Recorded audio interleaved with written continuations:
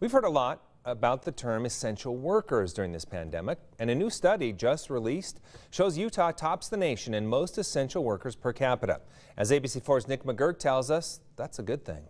It feels good to stay busy. At Jade Market in Salt Lake City, a humble supply of the essentials, from grapefruit to burritos, from beef jerky to bread. It's not the same as being a healthcare worker. It doesn't feel like we're on the front lines in that regard. But Branson Samuelson and his fellow store employees have stayed open through the darkest days of this pandemic, risking their own health to provide a basic essential need, groceries, for us to survive. It's nice to have a job, and it's good to feel like we're doing something for people. In Utah, believe it or not, there's more of this essential work going on than anywhere else. A team of researchers at Zippia.com examined 4 industries they deemed essential: healthcare, protective services, think firefighters and police, farming and food production, and manufacturing. We broke it down per capita, meaning per person or per 1,000 people, to figure out what state had the highest percentage of their residents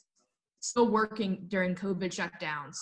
And Utah came out on top. That top ranking isn't just a number. It's a sign that despite this pandemic, Utah is doing very well. These numbers are really good for Utah moving forward.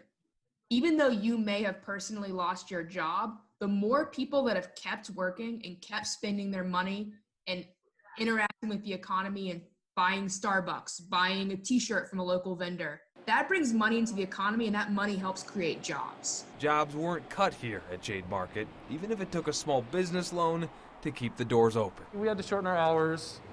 A couple staff took some pay cuts. Make no mistake, this has not been easy for Utah's essential workers, but Jade Market at least is still open, hopeful the economic freeze will soon thaw.